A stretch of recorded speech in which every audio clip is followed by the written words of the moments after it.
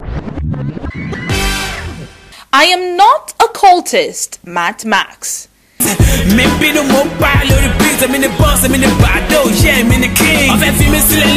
Popularly known as MATTMAX, Matthew Abiodun Aina, who directed the videos of Olamide's Voice of the Street in 2013 and Vector's King Kong remix, has spurred the inquisition of fans in recent times over the motivation behind the gory expressions in his music videos.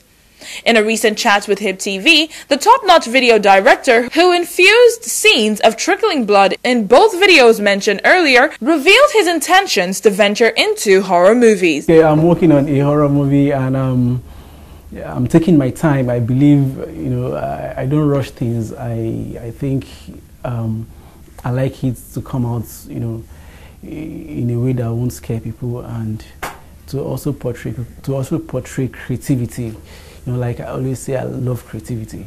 The award-winning cinematographer intimates the fans about his forthcoming workshop. I've been trying to put up stuff together, like a forum, that can educate people. I train students from different from different schools. He finally gets to clear the air on the suspicion that has been raised by the blood-laden contents in some of his videos.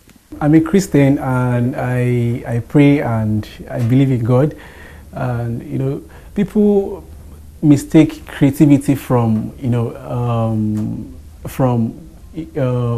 how will I put it? People mistake creativity from the normal thing they think it is. Creativity. I'm just being creative in all those videos. It doesn't mean I'm occultic or I belong to one. No. I pray and I believe in God. So most of the things I do is just to portray, creativity, something artistic, something that can, make people, talk. I still grown man, I want choose how to forget it. What about you? I want with it, go get it. We gon' get it, money, nigga. Illegal legend. Every King Kong, if you walk my ping pong, more rap Yoruba in English, but to sing song.